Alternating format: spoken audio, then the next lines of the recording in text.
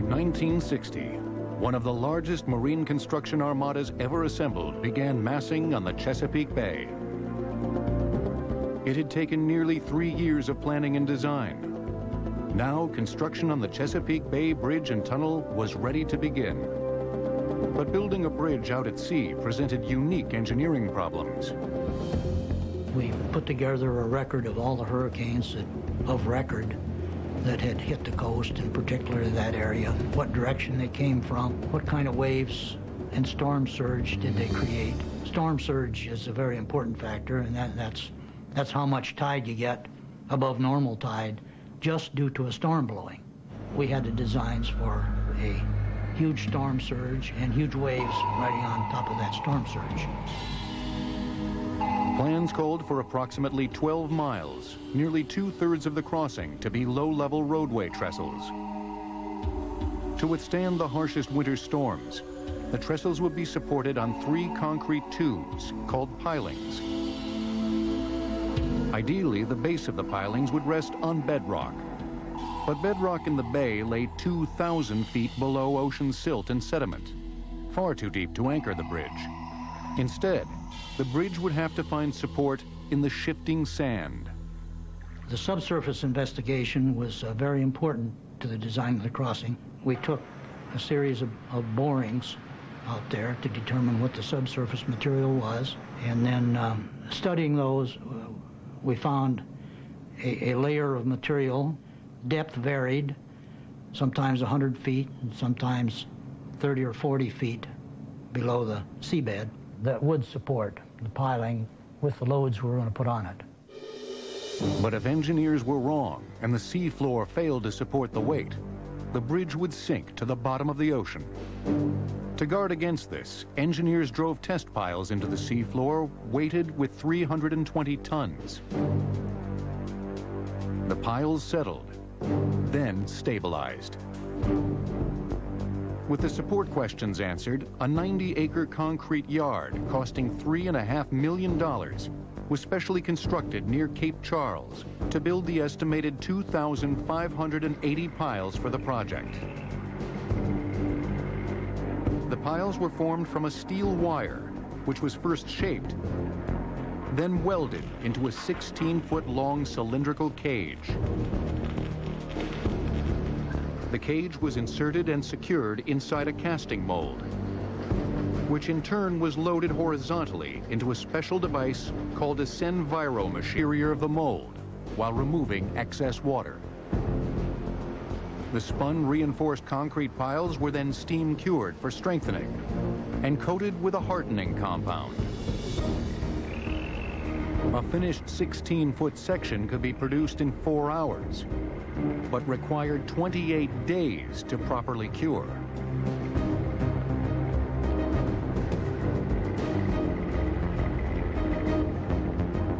Workers then linked multiple sections, like beads on a necklace, to make the piles as long as necessary.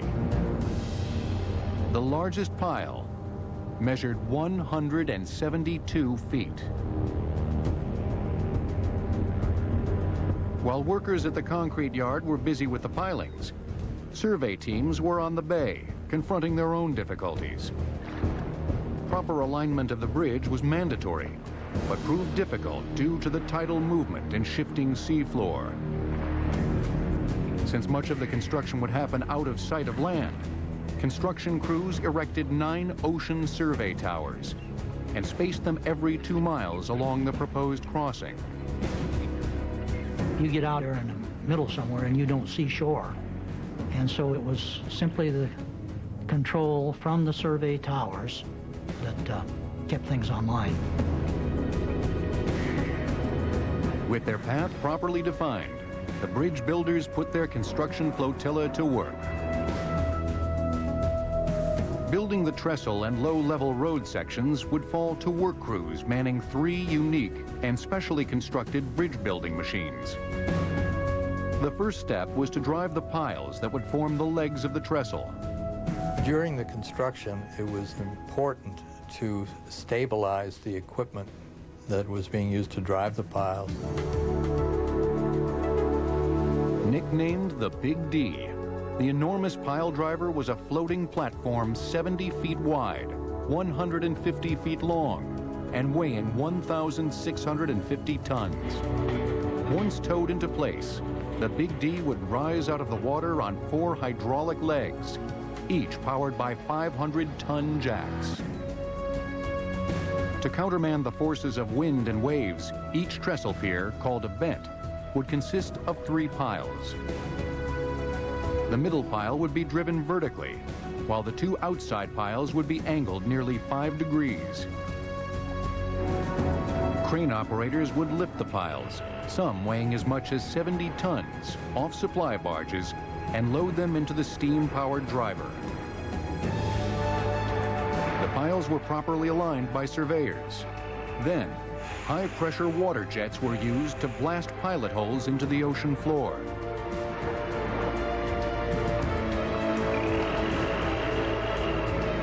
Finally, the Big D unleashed its 12.5-ton hammer, creating more than 60,000 foot-pounds of energy, piece of bridge-building equipment, to begin work.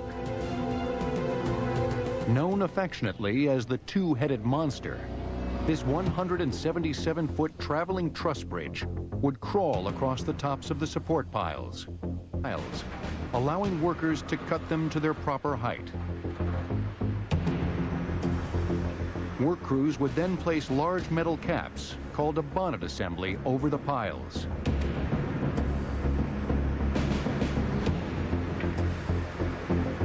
Once in place, removable guide wheels were installed, and the two-headed monster pulled itself forward to the next set of piles. Crane operators at the rear of the two-headed monster finished the bents by lifting reinforced concrete caps from supply barges and lowering them across the 3 accurately cut piles. Work crews could now begin to install the roadway atop the finished trestle substructure. The road surface, like the pilings, was fabricated at the concrete yard near Cape Charles. Each 75-foot slab was constructed in an empty mold through which workers strung and tensioned steel cables. Crews then installed steel reinforcing mesh around the pre-tensioned wires and poured the concrete.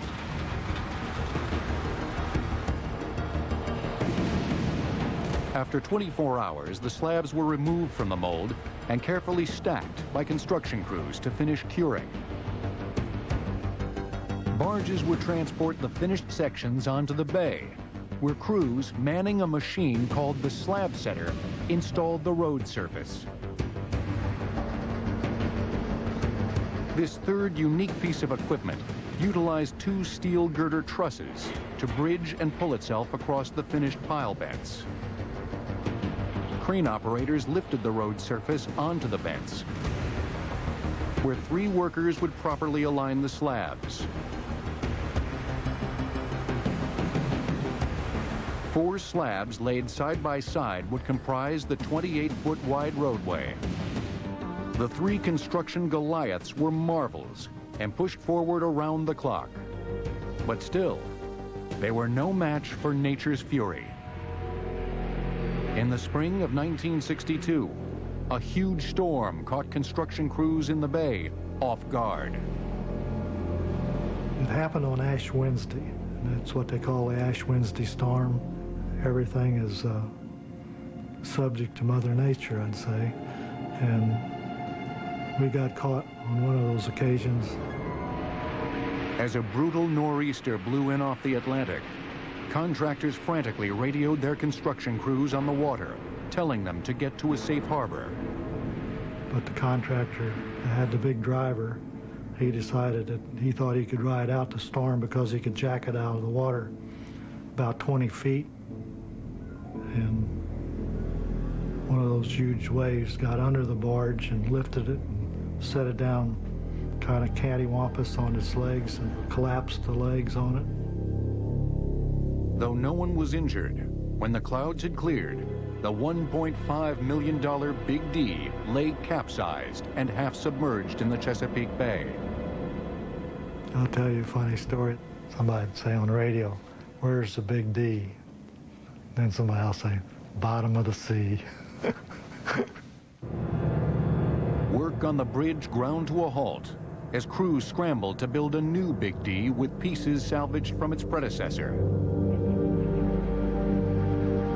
Through storms and mishaps, the roadway construction moved forward. But in the middle of the bay, crews were embarking on the most challenging portion of the project. Next, workers create new real estate in the open ocean, and engineers build a bridge at the bottom of the sea. But across the 17.5-mile structure, they only deviate by half an inch. Modern marvels then and now will return in a moment. 1, 2, 3. The History Channel. The Chesapeake Bay is one of the most heavily traveled waterways in the world. Every year, over 6,000 merchant vessels navigate the shipping channels.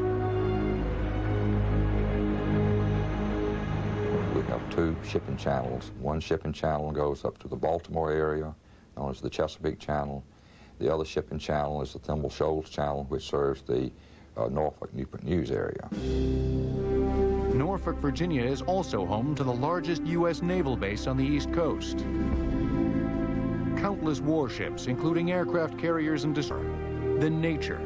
It was originally proposed to put high-level bridges over these two shipping channels. However, the Navy was quite concerned about, in times of war, those high-level bridges could possibly be sabotaged. The Navy worried that if bridge debris were to block the shipping lanes, the entire East Coast naval force would be trapped in the Chesapeake Bay. And once it was decided that that would be a tunnel, then we moved over to the other crossing, the Baltimore Channel, and decided the tunnel would be appropriate there also.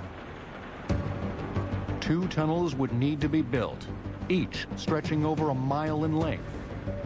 The engineers decided that the best tunnel design for the job would employ what is called the immersed tunnel method. And this involves building sections of tunnel about 300. Each 286-foot-long individual tunnel piece was towed via tugboat 1,700 miles to the construction site. Remarkably, all 37 of the sections made the journey through the hurricane-prone Caribbean Sea and around the southern tip of Florida without incident. Once the tubes were safe in Norfolk, contractors poured tons of concrete to form the interior road surface and walls. What we call negative buoyancy, that means that they would sink if you let them sink, but just barely. The lowering procedure had to be precise, a difficult task when dealing with the rough ocean currents. The tunnel builder's goal was to delicately place the 13,000-ton tube section into a trench 40 to 60 feet beneath the swirling waters. The engineers decided to use the environment to their advantage. They lowered the tubes at slack tide, the period between high and low tides, when the currents were nearly still. And at some point while he was lowering it, they would send the divers down to sit on the platforms alongside of the tube, and they would guide the tube into position. And they'd bring it in to where the tube would just touch. They had a template on the tubes that a driver could drop about a 1-inch pin through these holes. If the pin went home, it was good alignment. Then, once the sections are joined up underwater and concreted together, then the steel bulkheads are cut out of the way, and the final. To connect the trestle sections, the ends of each tunnel needed to be anchored into dry land, a scarce commodity in the middle of the bay. For the bridge designers, the answer was simple: build an island. The study was done. A difficult operation, because you can't just place sand in a bay like this and expect it to stay in one place. The way it was done was to build what we call toe dikes, rock berms around the periphery of the island, and then fill up to the top of those dikes, and then built a second dike and filling up to the top of that dike, and then progressively until you reach the surface. Roughly the size of Yankee Stadium, each island contains nearly 1,500,000 tons of sand and 300,000 tons of rock, painstakingly gathered from around the bay and lowered into place. Third island, we had it all concreted in, had rock backfilled around it, and about a day later, a hurricane hit.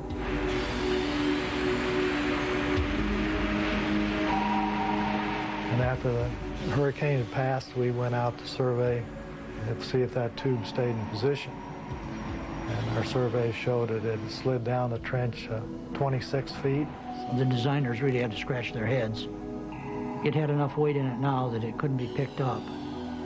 The solution was that the island was actually built out to meet the end of that tube. Work crews spent weeks fixing what had taken nature only hours to do. Expensive real estate in the world, costing roughly $5 million apiece, or $625,000 an acre. Technically less difficult, but of equal importance, 2 high-level bridges would also need to be built into the structure to allow commercial fishing and pleasure boats access to the eastern side of the bay. The bridge would be the larger of the two. Standing 75 feet above the water, it would be high enough for small and medium-sized boats to sail under.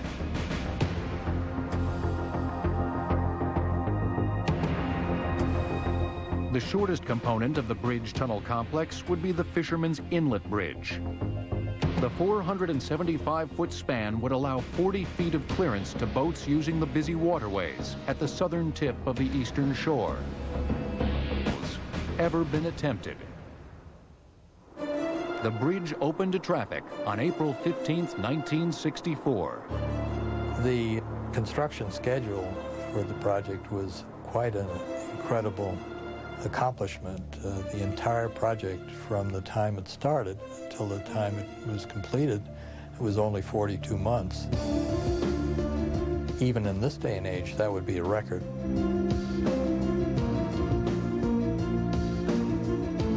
With a 17-mile connection between Norfolk and the eastern shore complete, the bridge would help bring prosperity to the southern Chesapeake Bay region. The bridge and tunnel had become a well-used part of everyday life, offering transportation for the people of southeastern Virginia. With the bridge's completion, the ferry system had ceased to operate. Travelers had become completely dependent upon the bridge. That dependency would become painfully evident in the early morning hours of January 21st, 1970.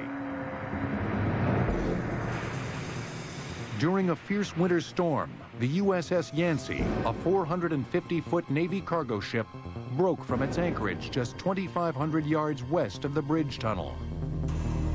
As the wind, gusting up to 50 miles per hour, blew the ship towards the structure, the crew lowered the anchors to stop the vessel. With anchors dragging, the Yancey had nearly stopped when it impacted the bridge. But once it had made contact, the relentless wind caused the ship to continually batter the structure. Sailors worked frantically in the freezing rain to moor the ship to the bridge. But their efforts failed as the trestle section gave way in a shower of concrete. The bridge tunnel was closed for 42 days until they could get the piles and driven and put new bridge decks on. Well, being closed over a month and a half certainly disrupted the lives of the people on the eastern shore. Other factors began to affect the lives of regular bridge travelers. By the late 1980s, the district considered widening the crossing. The bridge was only a 2-lane facility, 1 lane in each direction, with no shoulder. Cars that broke down on the bridge, or impatient drivers who risked oncoming traffic to pass slow-moving vehicles, were serious safety problems. The commission realized that a 2-lane facility could not handle the traffic safely and efficiently in the future. For a company to design the structure. The difficulty would be tying the new bridge into the 30-year-old original. The company with a clear advantage was Ferdrup Engineering, the builder of the first crossing. A new generation of engineers and construction personnel would be called on to create this second parallel crossing. I'm real proud of my sons. They followed in my footsteps. Jim, he went to work for Ferdrup also. He's been with them for 15 years now. It was an honor for me to work on this project. My father having worked on the original one, I was born during the construction of the original one. I don't remember it. I remember seeing pictures of Same problems as their predecessors, as well as new complications brought on by the additional structure. Both the new and the original crossing are essentially at the mouth of Chesapeake Bay, and there's tidal flow in and out of the bay, so if there is obstruction there, the water has to flow in and out of the bay faster, and it goes faster around the obstructions, and then these obstructions would then cause scour or digging out of the bay. Two structures. Any closer, and the water turbulence would excavate sand from around the bridge supports.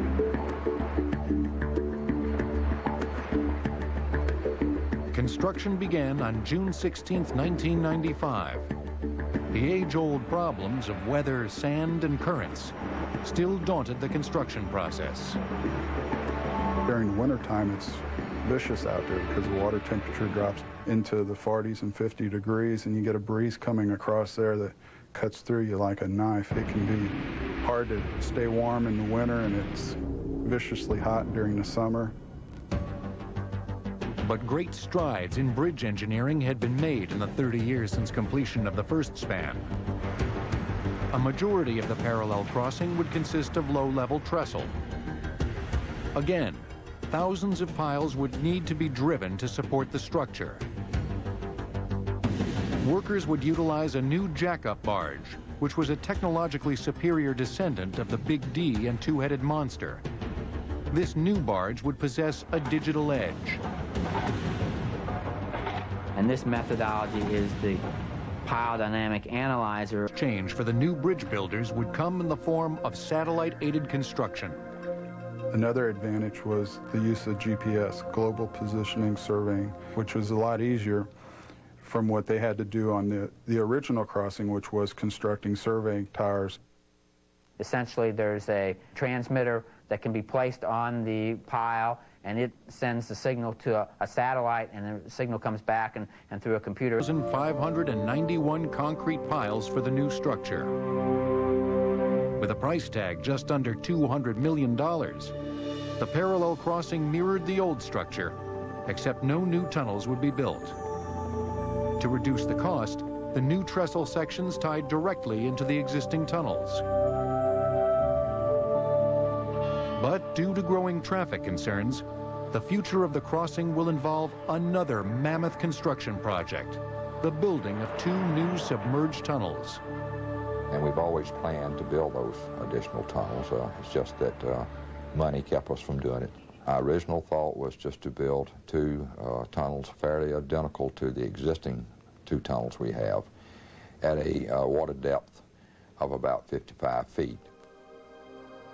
But as shipmakers build larger, heavier ships, engineers must constantly reconsider tunnel depth to allow the deeper draft vessels enough clearance. We've taken a look at that, and we can do that by building a 4-lane tunnel deeper than the existing tunnel, tying that 4-lane into our existing 4-lane trestles, and then abandoning the original 2-lane tunnel. The Commission estimates that the new tunnel complex could cost as much as $900 million. With no new tunnels being built, engineers and work crews had to seamlessly combine the existing structure with the new crossing. One of the big challenges on building the parallel crossing was to tie back in to utilize the existing tunnels. So we had to expand the portal islands out and allow for traffic to merge back in.